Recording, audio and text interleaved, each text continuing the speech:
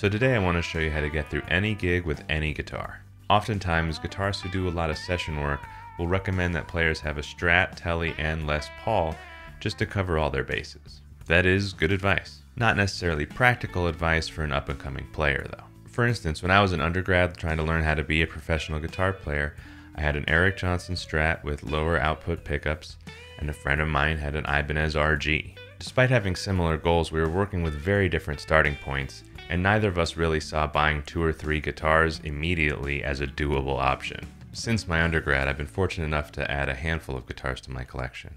So today I'm going to use my Suhr Modern, which is the closest to an RG or really any HSH Super Strat style guitar, my PRS Silver Sky, which will cover single coil guitars, and my PRS Vela, which will cover curveball guitars. Guitars with really specific sounds that are not Strat, Tele, or Les Paul sounds. I'm going to focus on 4 genres: rock, pop, jazz, and Americana. If you like what you see here today, please comment, like, subscribe. It really helps the channel and I really appreciate it. Also, check out my Patreon if you'd like MP3s, PDFs, mini lessons, and personalized practice routines. So let's hear if these guitars can rock. The Modern has this covered pretty easily. With a very high output bridge humbucker, the one thing you'd want to be conscious of is not having too much gain. It's really easy to dial in some like 80s rock anthem tones. But it is important with these high output humbucker guitars to also be able to dial in like kind of a classic rock key distortion. Sometimes these guitars will be humbucker and sometimes they'll be humbucker single humbucker. And I find that the single coil setting can really help like cut a lot of the output and get a different kind of tone.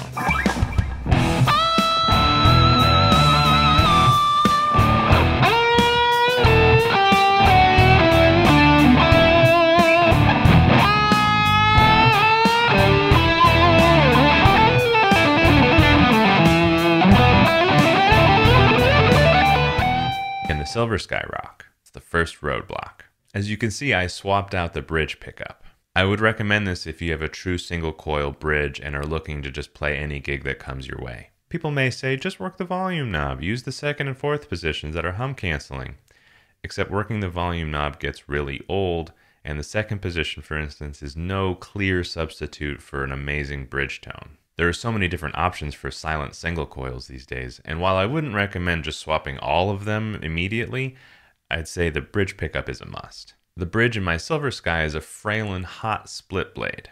Even though it has hot in the name, it is nowhere near as hot as the humbucker in the Modern. It's really easy to get a great rock sound, although you might have to add more gain than you'd think to do something like a tapping part. It's a very embarrassing moment to have like a medium amount of gain and then try to tap. It's like Does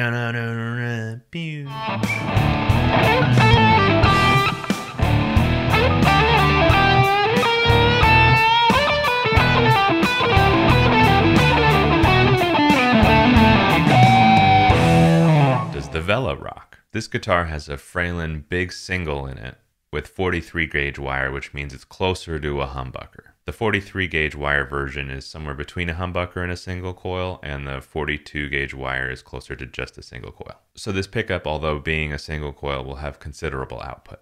Although the EQ on the Vela is a little bit different because it's semi-hollow, it's top loading, it has brass saddles, you'll still be able to dial in a really nice rock tone. Really, the challenge with a guitar like the Vela, as far as making it work for any gig, is just minding your EQ.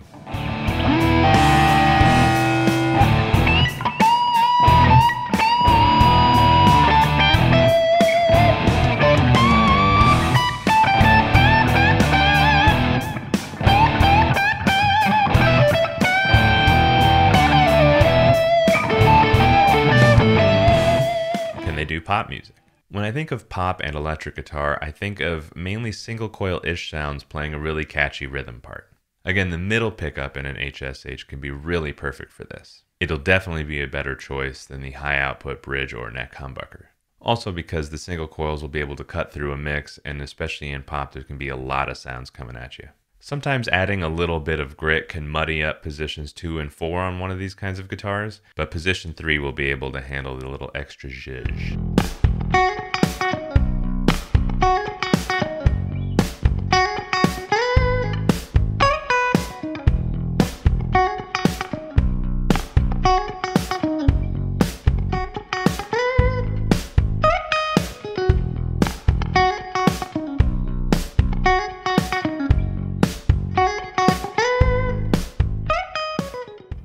Silver Sky do pop.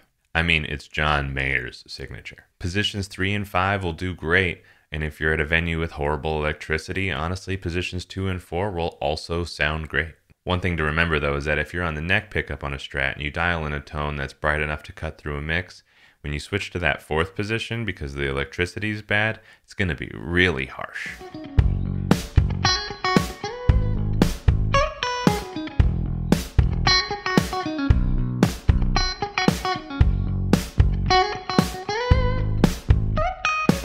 Can the Vela do pop? If the curveball guitar has humbuckers, generally these types of guitars also have like a coil split. My Vela is more like a hot single coil and a humbucker with no split. Whether it's set up kind of like mine or has the 2 humbuckers with the split, that middle position is going to be your friend in this genre. It can get a really nice funk sound and have a specific EQ that can cut through a mix.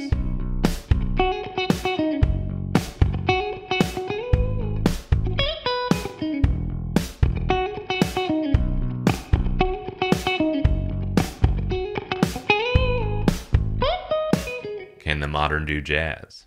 There's a neck humbucker. Pat Metheny has a neck humbucker. Problem solved.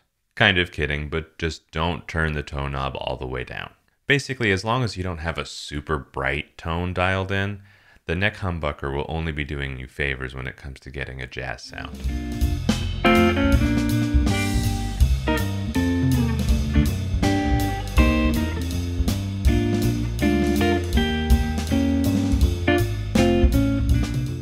Can the Silver Sky jazz? As far as I know, Tele neck pickups are a bit thicker than Strat neck pickups, which is probably why I've heard every now and again of Tele players putting Strat neck pickups in their guitars to make it super versatile. That less blues sounding neck Tele pickup makes it much more suitable for jazz though. So in an effort to tame some of the bluesness of the Strat neck pickup, I'd recommend rolling the tone down maybe to 7, maybe to 5, maybe even 3. Also, you could just roll it down a little bit and then use something like an RC booster to fatten up the sound.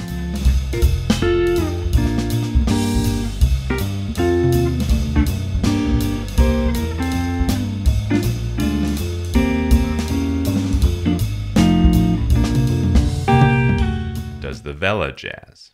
This Vela has a mini humbucker, so it should be able to jazz just fine. Brent Mason, session player extraordinaire, uses a mini humbucker in his Tele for jazz, and I hear no complaints. It might not be an archtop with a neck humbucker, but as far as I can tell, that's not really the criteria for good jazz tone.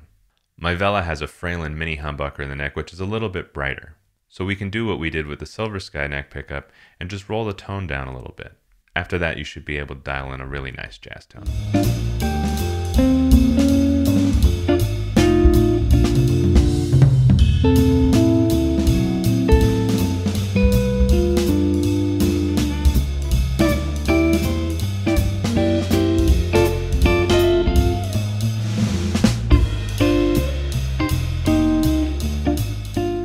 Guitars do Americana. Personally, I think this is where the Suhr Modern really gets to flex its power. The neck sounds great for clean tone solos or like a calmer rhythm. The middle pickup works really well for cutting through the mix rhythm playing as well as single coil solos. And with the bridge being so hot, it's like I almost just always have a boost on that's kind of pushing the amp. For instance, on my song Ageless, I was going for kind of an Americana vibe and I just used my Modern on the bridge pickup straight into a super reverb. That humbucker really pushed it, and it sounds like I kind of have a boost on, but it's just the humbucker by itself.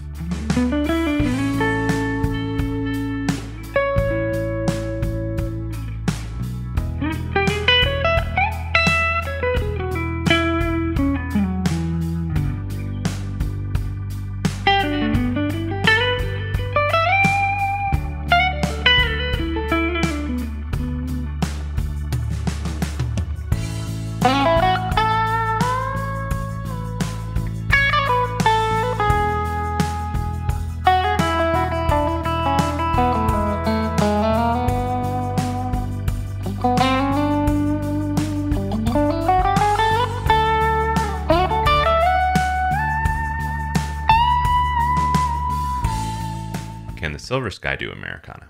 I think your bases are completely covered with a guitar like this. All I could say is, mind the single coilness if you have bad electricity, and don't forget to add slapback and maybe some spring reverb, which honestly goes for all 3 guitars. I'm not the hugest fan of spring reverb just for my own personal taste, so I like to use room for a dark reverb and a plate for a bright reverb.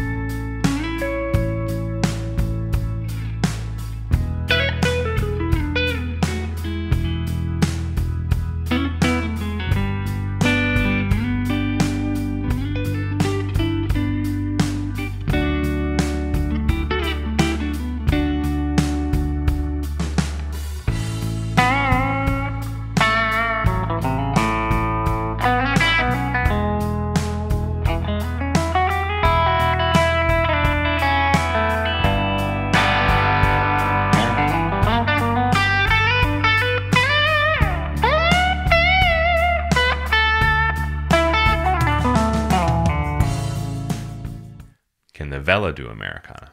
One of my favorite things about this genre is I feel like I could bring any kind of left of center guitar to the gig and absolutely make it work. Especially when you're playing in an original band, sometimes the quirkier sounding guitar really brings a new kind of personality to all the songs.